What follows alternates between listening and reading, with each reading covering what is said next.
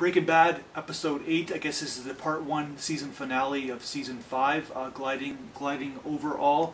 Okay, so basically, if you really want a happy ending to Breaking Bad, Gilligan, it's kind of interesting because he broke up the 2 seasons in half. Like, he's got 8 episodes left after this, but he kind of set it up where this could have easily been the season finale if you kind of wanted a happy ending, where Walt makes his money. Walt kind of like, Jesse goes along his way. Jesse's okay, Walt's okay.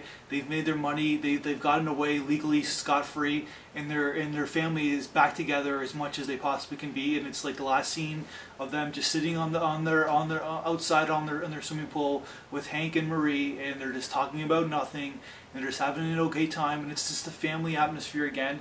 And it's almost like kind of like a melancholy happy ending. But you know Breaking Bad, what Breaking Bad's about, so you're wondering, okay, where is this going? Because this would be how they would end the show if they want a happy ending, and of course it's not going to end. So then you see Hank go in the bathroom, and all of a sudden he has this epiphany. It's the great hanger. It's the great hanger where it's like, oh my God, okay, Hank is finally figuring it out, that what Walt is going to do, and he's got that mysterious thing. He's opened up the Walt Whitman book, and it's like the WW Walter White, and all of a sudden it all comes this epiphany, and Hank's kind of like, whoa. And that's setting up the last 8 episodes, and it's setting up the first scene of episode 1 of season 5, where Walt has got his full head of hair, and he's sitting in the Denny's, and he's wondering what the fuck is going on. He's got that huge ass gun, and all of a sudden it's like, okay, boom.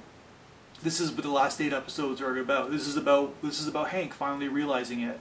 And the whole episode was brilliant, with the whole montage about how they did the new thing with the Czech Republic and Lydia and all this stuff, where Walt is like, he's a schemer, and like he's protecting his elements, and he finally, like, because that's what the show, I guess metaphorically speaking, is about with his family, and finally he quits for his wife because he loves his wife, and it's the argument, why does he love his wife? But whatever.